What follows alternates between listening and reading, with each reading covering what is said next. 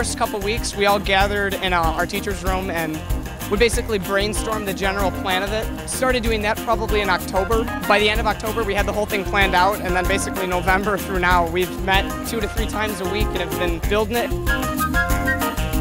Everyone kind of came together and we spent a lot of hours on this. We worked really hard.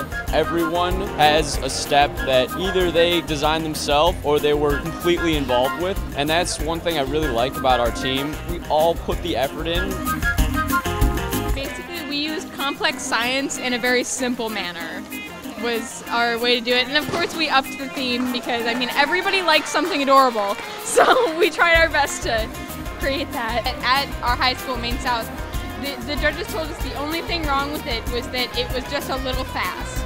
And so we basically replaced some of our fast and more sensitive steps with things that accomplished the same task but were a little slower. 3, 2, 1. And the machine has started.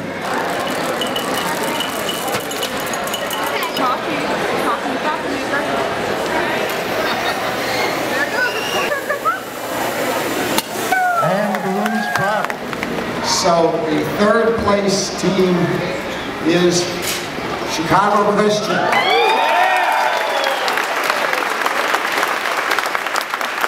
Good smiles, all right? Looking right here. Second place is Maine South number 1.